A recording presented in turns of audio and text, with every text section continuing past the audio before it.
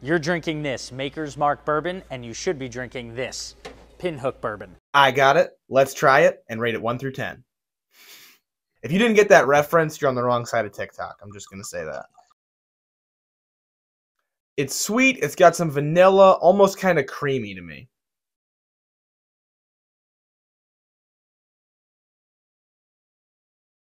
Ton of flavor on the palate. Little bit of burn. 100 proof. Okay. I was thinking it was 80, so that's not too bad. That is good.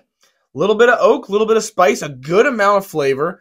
A little harshness at the end, but in this price range, kind of expected. I might have to blind taste this versus Makers. I almost forgot. God bless y'all and have an amazing day.